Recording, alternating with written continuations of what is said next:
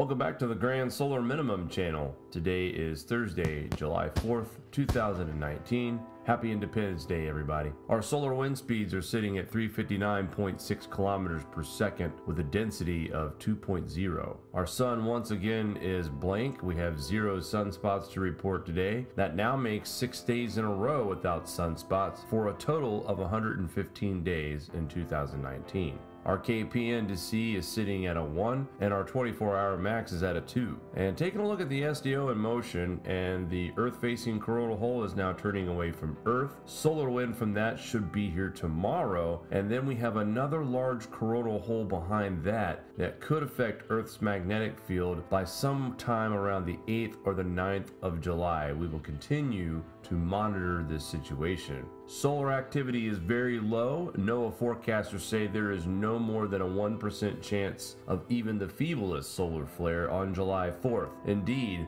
the sun's X-ray output is flatlining. No fireworks? This is what happens when the 4th of July coincides with one of the deepest solar minima in a century. And now here's Mari. Thanks, Jake. A strong and shallow earthquake registered by the USGS as a mag 6.2 hit Haida-Gwaii region in British Columbia, Canada at 4:30 UTC on July 4th, 2019. The agency reporting a depth of 10 kilometers, that's 6.2 miles. There was no tsunami warning issued. The USGS issued a green alert for shaking-related fatalities and economic losses, which means there's a low likelihood of casualties and damage.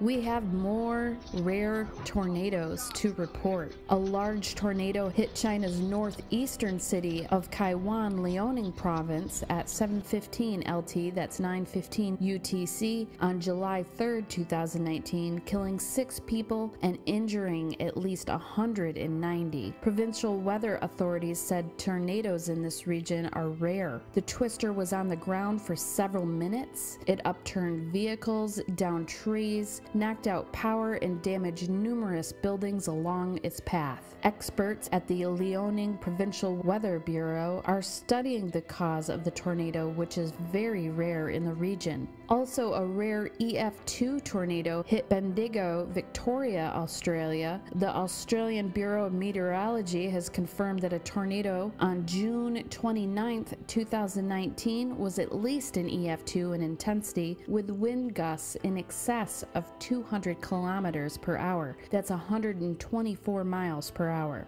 The tornado flattened one house, snapped big trees in half, and sent debris flying in multiple directions, but did not cause any injuries. Tornadoes as strong as this one are very unusual for this time of year, Baum said.